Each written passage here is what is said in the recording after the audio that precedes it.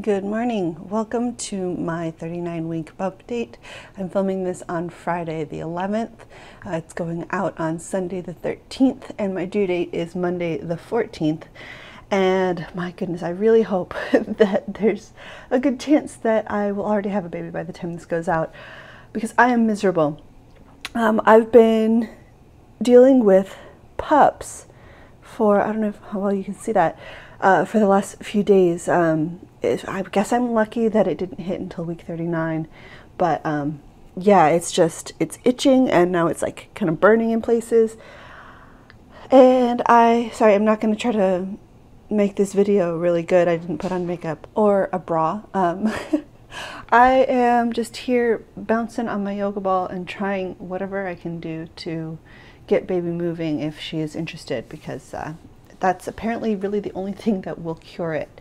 So I am due on Monday, tomorrow, and my hard out date, the scheduled C-section, is on Friday. So hopefully I don't make it that far, because for one thing, I'd be miserable, itchy the whole time, and for the other, I don't want to have the repeat C-section. I really do want to have a VBAC.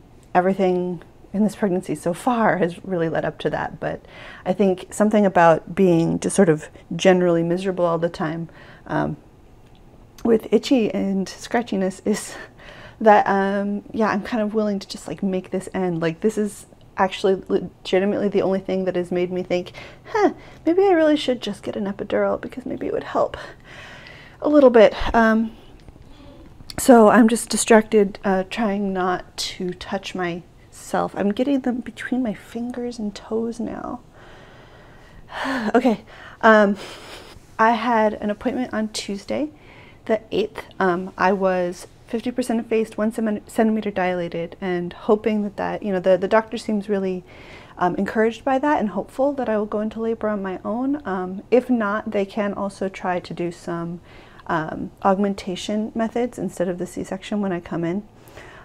Things like breaking my water, Foley catheter, the Foley bulb thing that sort of puts pressure on your cervix. Things that are more like physical and less medical or chemical. They don't want to do like too much Pitocin with a VBAC, because there's an increased risk of uterine rupture. So that's where we are with that. But so I'm hopeful, and I am just, you know, every morning praying that this is the day that I go into labor. Today is my last day at home with the baby, with my toddler, before my husband is off for paternity leave. He's taking off on Monday, regardless of whether we have a baby by then or not. So I just have to get through one more day without any help, but she has been amazing. My 2-year-old has really been great. She's actually sleeping in this morning, because